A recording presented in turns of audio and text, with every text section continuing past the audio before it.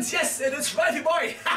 It is ice bars number 193 and it is day number 174, guys. We are cruising strongly towards the number 200, guys. Now, yesterday we spoke about how difficult actually is it to take an ice bath every day, and I told you, well guys, it is not really so easy, guys. It is a commitment. In summer, of course, when we have 40 degrees outside, it is a little easier to jump in. But I tell you, because since I take my ice baths on every given time of the day, not only mornings or evenings or lunchtime, whenever I have the chance and I get the fucking mental commitment done to jump in this freaking crazy cold ice bath, guys.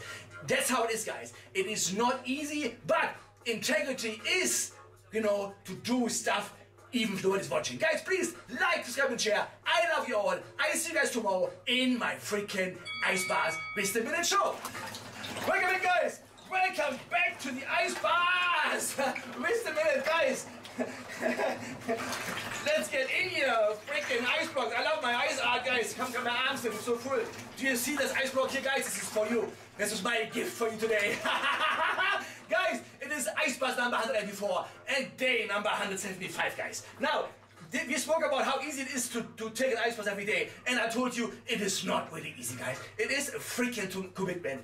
You have to really get mentally fucking ready to jump in here, especially in winter, guys. It is not an easy undertaking, especially what I do for you guys. Every single session is taped. I video it, I put it online, on YouTube, on Instagram, guys. I really want to inspire you to join in and take hot and cold exposure as often as you can, to be healthy, fit, and sexy, guys. Please like, subscribe, and share. I love you all. I see you guys tomorrow on a freaking Ice Bath show.